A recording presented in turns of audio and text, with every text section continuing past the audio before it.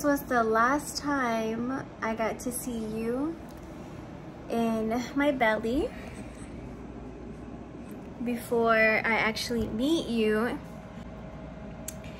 And I am feeling so emotional because just looking at your perfect little face, oh, it's an, honestly, I can't even describe it. I can't explain it. It's like inexplainable, undescribable. Whatever the word is, I just can't explain it.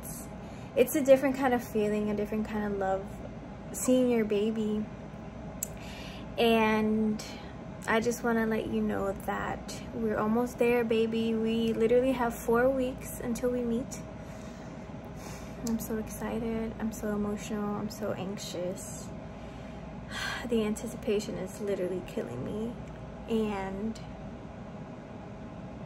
I love you so much already. It's insane. Baby girl, you are so loved. So loved. You are so blessed. And you don't even know it yet. To meet you, my little Ella girl. Love you. Hey, what's up, guys? Here at the hospital, she's beating up the squid. Hopefully, I'm hoping she comes today. My wife wants her to wait a day or two, but she's feeling it. I'm excited. We'll keep you guys updated. How do you feel?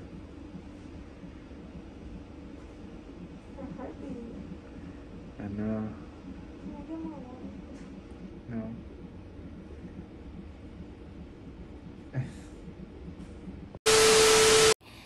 Hey guys, so excuse my voice. I think I'm losing my voice because I've been literally screaming all night. So I went to the hospital because I was having contractions.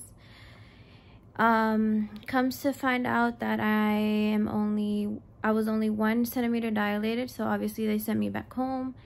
When I got home, when it was time to go to sleep, my contractions excuse me, started to get a lot more painful, like super painful. Like I was literally screaming. They're still painful. So I called again the hospital because this is my first time, so I just don't know what to expect or what to do. So I just want to be safe.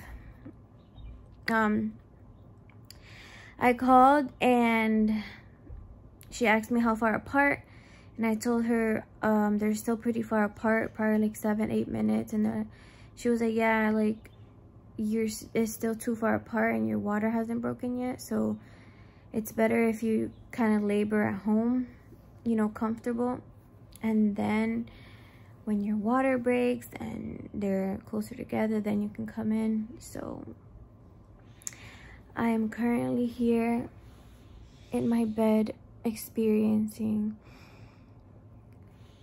what I think are real contractions, because there's just no way what I'm feeling is fake or like false contractions, whatever they're called. Anyways, guys, I don't think I can do this, man. This shit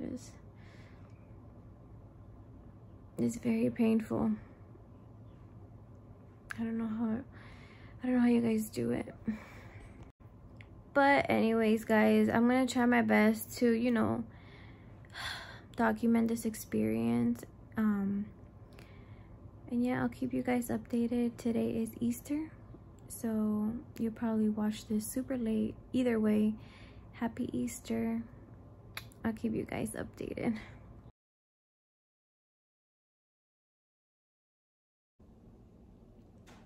Oh my god.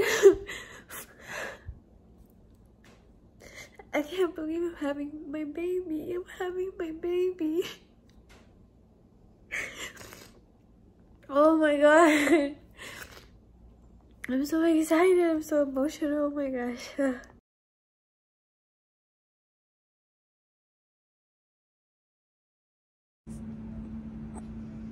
Comfortable? Luxury baby. Ready to have a baby?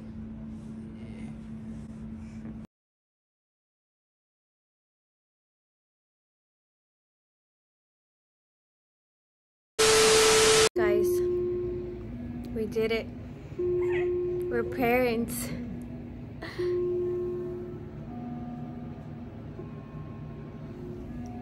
We have our Hawaiian baby girl. Tired, huh? Go to bed.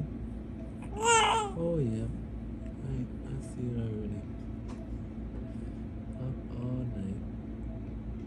Give me up.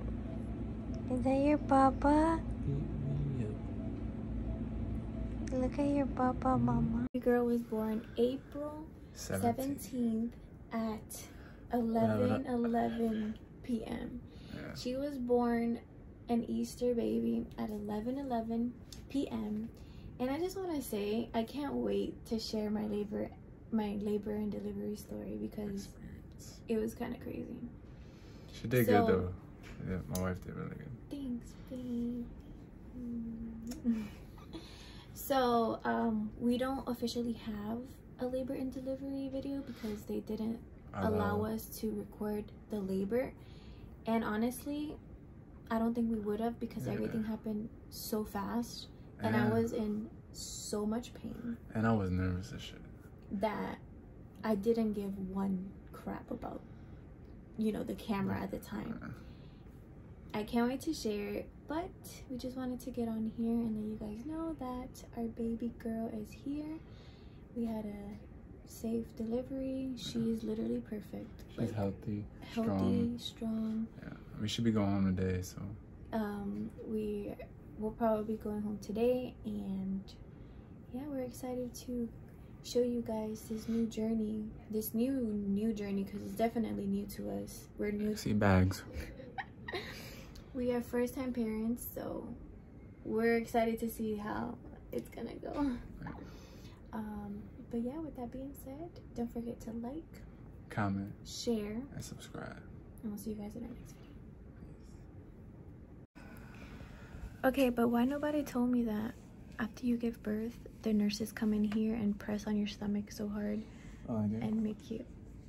Have you not been... Nobody warned me about that. Thanks. So, just to start off the story of my labor, when I went into labor, Raul had CQ.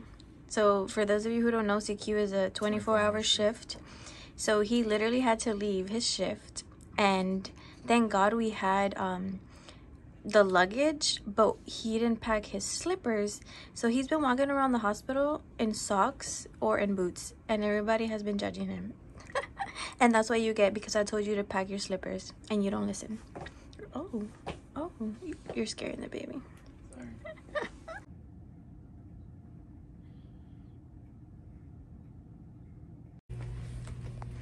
Just like that, we're going home with a baby.